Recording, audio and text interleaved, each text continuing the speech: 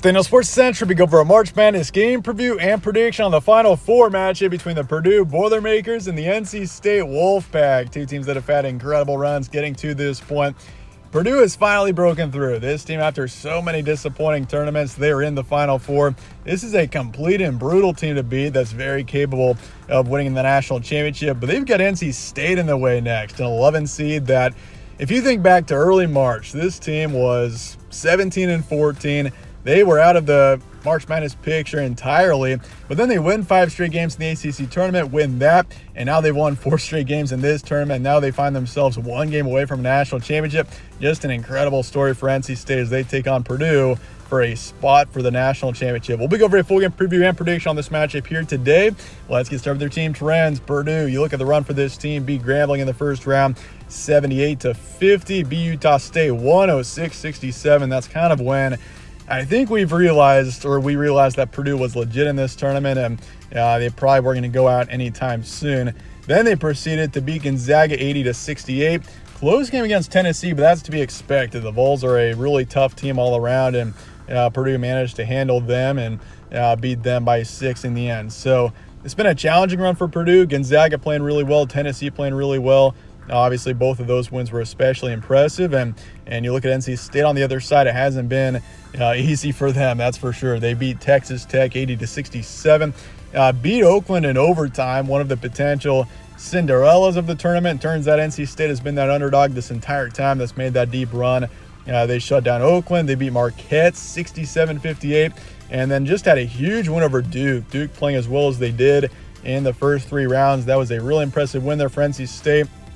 And this team is legit. They're an 11 seed, which makes it seem like, and they've taken 14 losses this season.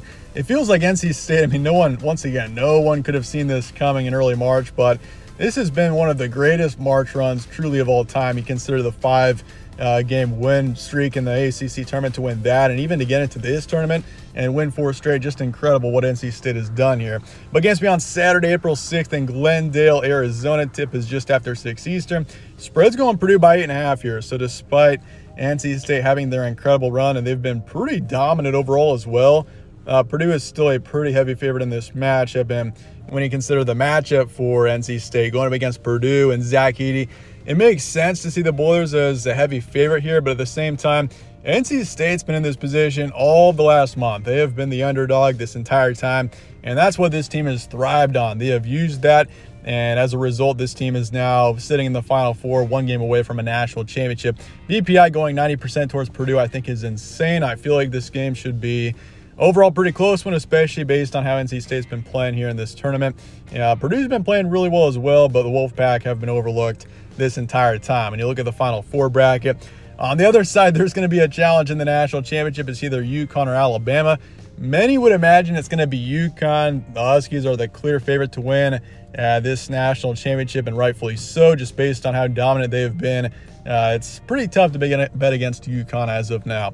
Your stat comparison, Purdue 84 points a game, 70 points allowed. Once again, a pretty dominant team all season, took 4 losses over the course of the year. This is a 33-win team, and they were 8-0 against the top 25 in the regular season. This team has especially played well in big games against tough opponents this season. Then you look at NC State. Their stats not quite as impressive as you would expect out of an 11 seed, 77 points a game, 73 points allowed. But in this tournament, this team has found a way in each of their games. Their offense has been playing really well, and their defense has shown up as well in crucial situations. The defense really stood out against Marquette when this team allowed 58 points to them, and the offense has really stood out in each of the other 3 games, especially the Texas Tech game, getting 80 there, and then 76 against Duke. But your key points, Purdue. The Boilers have finally broken through. It's been an incredible tournament for this team. This is a much different year than past years for Purdue. This is a team that's been become known for losing early in this tournament, but once again, this tournament is a much different one. This team has been on a tear in this tournament, and it seems like there's very few teams. You got 4 teams left in this tournament, but for NC State to beat Purdue, it's going to take a lot. The Wolfpack are going to have to play a really strong game start to finish. And when you got Zach Edey, who's playing as well as he is right now and drawing as many fouls as he is, that was huge against Tennessee for the Boilers to win that one. And so, it's goes without saying, Zach Edey is a brutal player to defend, and for NC State, it's going to take a lot for them to stop Zach Edey in this offense. But it feels like the sky's the limit now for the Boilers. They've broken through. They've won 4 games in this tournament. They're in a position to win their first ever national title.